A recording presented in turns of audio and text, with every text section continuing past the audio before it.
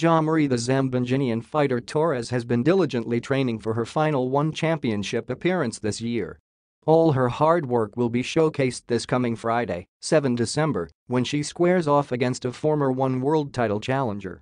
The Filipina breakout star is scheduled to go toe-to-toe with Japanese veteran Mai v.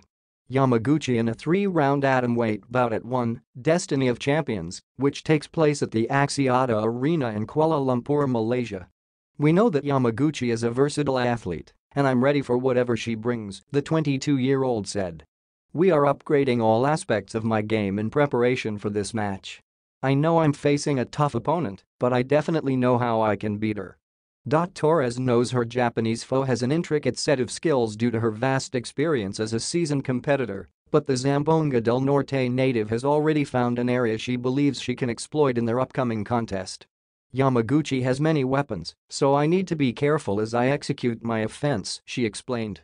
"I have watched a lot of videos of her previous matches, and I think my stand-up game could give her some problems."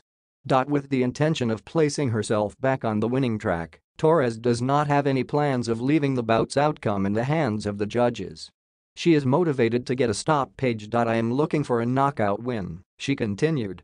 "I believe that I am the stronger athlete between the two of us, and I will do my best to get the best out of it. One of my objectives is to force her to trade strikes with me until my heavy bombs find their targets." Torres is driven to end the year with a bang and set herself up for a run at the upper echelon of her weight class. "I started the year with a huge win. I am closing out my 2018 in the same fashion," she declared. "I'm ready to end this year with a big win against one of the biggest names in my division."